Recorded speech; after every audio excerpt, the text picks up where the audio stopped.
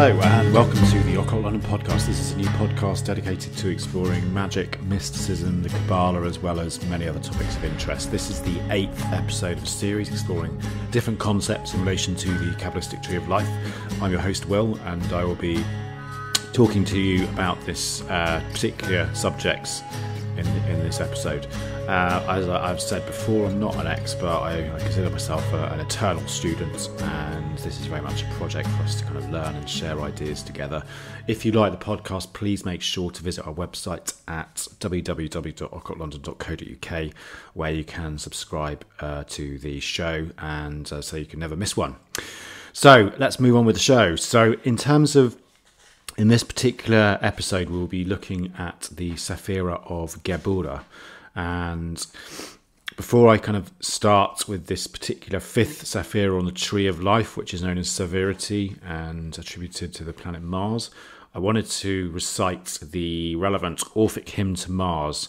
So hopefully we can kind of invoke some of those positive, energetic aspects of the sphere into tonight's podcast. And it goes like this. Magnanimous, unconquered, boisterous Mars, in darts rejoicing and in bloody wars. Fierce and untamed, whose mighty power can make the strongest walls from their foundations shake. Mortal, destroying king, defiled with gore, pleased with war's dreadful and tumultuous roar. Thee human blood and swords and spears delight, and the dire ruin of mad savage fight. Stay, furious contests and avenging strife, whose works with woe in bitter human life. To lovely Venus and to Bacchus yield, to Ceres give the weapons of the field. Encourage peace, to gentle works inclined, and give abundance with benign mind. So let's talk about the correspondences first. So obviously the title of this sephirah is Geburah, which means severity. The name of God is Elohim Gibor, which is gods of power. The archangel is Camael, which means he who sees God. The angelic hosts are the seraphim, which is the fiery serpents, and the astrological correspondence is Madim, which is Mars. The tarot correspondences are the 4 fives of the pack. The elemental correspondences are fire. And the path text is as follows. The 5th path is called the radical intelligence because it is itself the essence of unity, uniting itself to understanding which emanates from the primordial depths of wisdom. The magical image is a warrior in full armour, so standing on a red chariot. And some people have actually described this as being a female as well. So it's an actual female warrior. I think both potentially work. Symbols of this sphere is obviously the pentagram. And other titles would include things like Pachad, which means fear. In terms of the colours, we have Atziluth, we have orange. Bria, we have red. Yetzirah, we have bright scarlet. And Isaiah, we have red flecked with black. The correspondence in the microcosm is the will in the Ruach, and this would correspondence with the shoulder. So in terms of the position of this particular sephirah on the tree of life, so it's obviously the 2nd sephirah below the abyss of Dart. So it receives the full force of Kesed and sits on the negative pillar below Bina. This sephirah is known as the radical intelligence because it resembles unity, uniting itself to Bina, so it's very much focused on form and restriction as part of the works of manifestation. So while Bina is building the forms, Geburah could be said to be kind of breaking them down via the forces of Kesed. Geburah is very similar to Kesed in that it sort of relates its power aspects to the supernal triad rather than the sort of lower parts of the tree. So Kesed its power comes from sort of Bina and Chokhmah. However, it's different to Kesed and it's more of an active adjusting force rather than the more kind of passive rulership aspect of Kesed. This sephirah is linked very powerfully to any sort of martial aspects of adjustment, justice, as well as sort of absolute truth of things. And it's also very relevant to the phrase, where after God has created all things, he looks over his work and sees it is good. Geburah can be seen as purging fire. that purifies and sort of burns away anything that's obsolete and useless. And, you know, we can have a look at this from descending the tree. So it's getting rid of anything that's not worth in order for forms to come into being. And then from ascending the tree, it's kind of purifying force that cleanses so that you can actually climb higher. So it's kind of cleansing and getting away with that stuff that you don't need. Deal and Fortune said the following about Geburah. It, Geburah, therefore represents the catabolic or breaking down of force. Catabolism, be it remembered, is that aspect of metabolism or the life process, which is combined with the release of force in activity. It has been said that good is that which is constructive, which builds up, and evil is that which is destructive, which breaks down. How false this philosophy is! For we see when we try to classify, according to this principle, a cancer and a disinfectant. In the deeper, more philosophical teachings of the mysteries, we recognise that good and evil are not things in themselves, but conditions. Evil is simply misplaced force, misplaced in time. If it is out of date or so far behind of its day as to be impractical. Misplaced in space, if it turns up in the wrong place, like the burning coal on the hearthrug or the bathwater through the drawing room ceiling. Misplaced in proportion, if an excess of love makes us silly and sentimental, or a lack of love makes us cruel and destructive. And that's Deal and Fortune. Cicero from the Golden Dawn also says this in his book, Self-Initiation into the Golden Dawn Tradition. Geburah is without a doubt the least understood and most feared sephirah on the Tree of Life. However, the natural order of the universe depends upon the concept of opposites in a balance.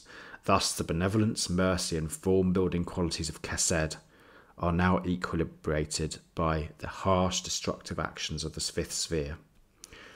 Geburah's duty is to break down the form issued by Chesed and apply discipline in the manner of a purging fire. Any energy that makes its way down the Tree of Life into the material world must be tested and tempered by the opposites of mercy and severity. It must be cleansed in the fires of Geburah, and all impurities must be burned away, just as the blade of a strong sword must be tested by the fires of a metalsmith's furnace. Only in this way can the energy be fashioned as a sturdy vehicle for manifestation. Geburah is the strong arm of God, commanding respect and burning away all that is useless or outmoded. The harsh, destructive action of this sphere is absolutely vital to further evolution. The energy of Geburah is not an evil force, unless its essence spills over from justice to cruelty. Geburah is essentially a conciliatory power, which restricts the merciful love of Chesed. Without the powerful force of Geburah, the mercies of Chesed would deteriorate into frivolity and weakness. So what we can see from this is similar to what we were talking about with regards to Chesed. So the force of Geburah is absolutely essential in order for kind of manifestation of consciousness to continue. So this is kind of the darkness before the storm. Darkness before the dawn, the dark night of the soul, the dark back-breaking work that has to occur for anything to be created. There's a saying that says, anything worth doing will be difficult, and this is highly true of Geburah because it teaches us to kind of be strong and have that resilience to carry on and push through, even when we feel kind of fed up and sort of ready to give up. In terms of one of the titles of Bina is the bringer of death, as she's constantly transmuting force into form.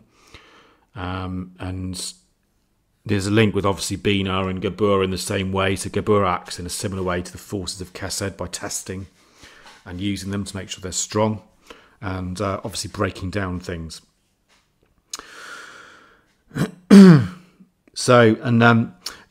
This is one of the things that we have to kind of think about when we talk about Geburah, is that it's very much this handling of difficult aspects of our personality and strengthening. And it's something that we really don't want to face a lot of the time because it's very difficult, it's very painful, and it's not something we automatically choose. Greer, in his excellent book Paths of Wisdom, has a good quote in relation to this when he says the following: whilst its counterpart on the right side of the tree of life offers space for freedom and creativity, the left-hand pillar teaches harder and more painful lessons about the universe. Evil, suffering, death, pain and misery, all those things we try to avoid and to hate, to think about, have as much of a place in the Kabbalistic magician's universe as any other experience. They happen to everyone, including the most spiritual of people, and they play a significant role in the work of inner development. If life is to be understood, the place of suffering it must be grasped, not ignored or waved aside. So we can see that this is something that we really need to focus on in terms of that breaking down and changing, aspects of ourselves for the good. And in this sense, it can be seen as a sacrificial sephirah or a sacrificial priest.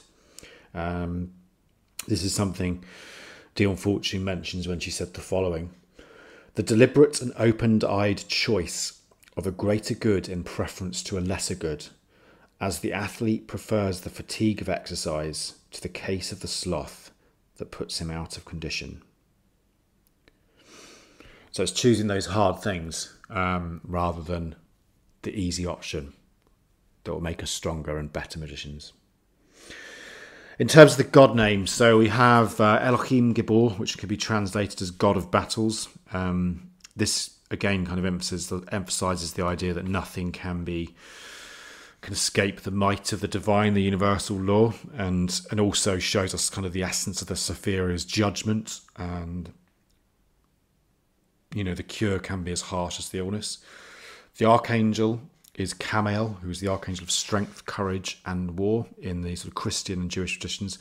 He also holds many titles, including sort of champion of God, fire of God, burner of God, and the root Kab means pain. So it's sort of suffering and the different kind of Geburah aspects from that point of view. One of the old relevant people in regards to this is also Satan as well. So he has some crossover with the sephirah of Geburah. The archangel for this sephirah is also meant to have been one of the archangels that expelled Adam and Eve from the Garden of Eden, holding a flaming sword. So he presides over the order of the seraphim, which is the order of angels, who are said to kind of enter and abide in the most presence of God. And he's in that sense, he's kind of like the head of the royal guard, or potentially like the secret service. These are the people that make the difficult decisions and will go out there and potentially get rid of something if you don't need it, or if it's blocking your development. Also known as the fire of God or the burner of God, and he's also meant to represent the kind of karmic continuum. So he burns away the dross, and obviously ensures that the initiate can kind of rise to the higher planes.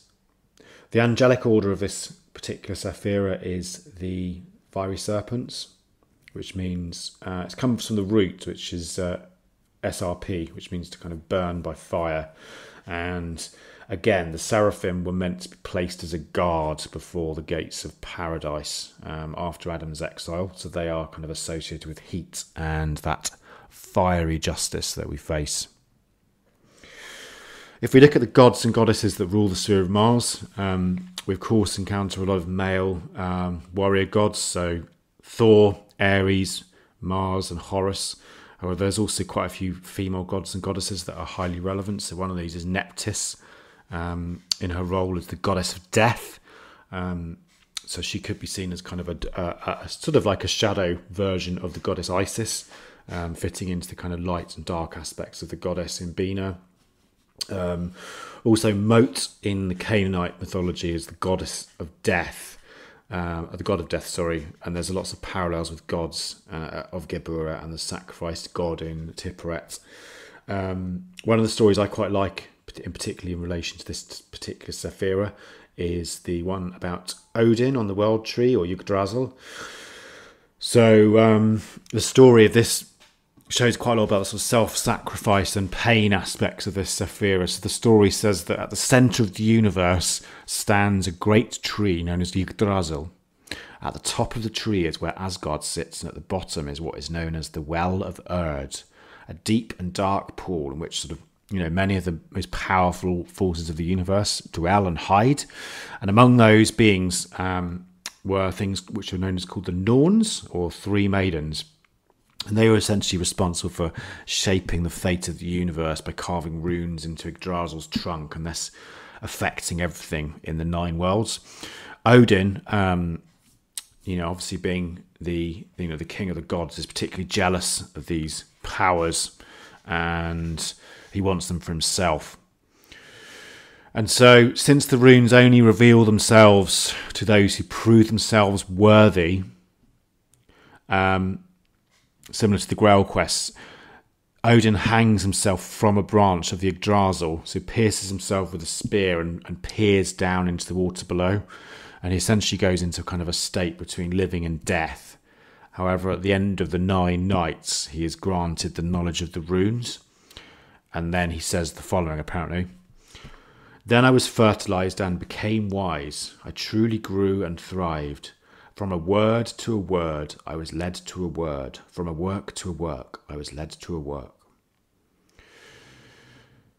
So in the Havamal text, which is an old Norse poem that kind of comprises part of the Poetic Edda,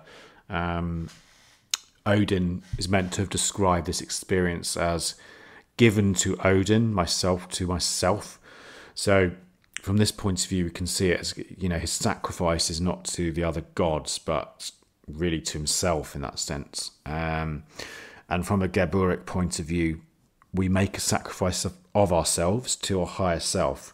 So the self that is sacrificed is part of us, but it's not the real self. It's part of the transitory self. It's the stuff that we don't need, but we like to hang on to.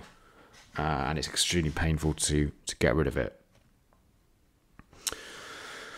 So that brings us to the end of this week's podcast. I hope everybody's enjoyed it. Please make sure to visit our website at www.occultlondon.co.uk, where you can subscribe, and then you can never miss a show. And you can also join our Facebook group as well. And hope to speak to you soon. Thanks and goodbye.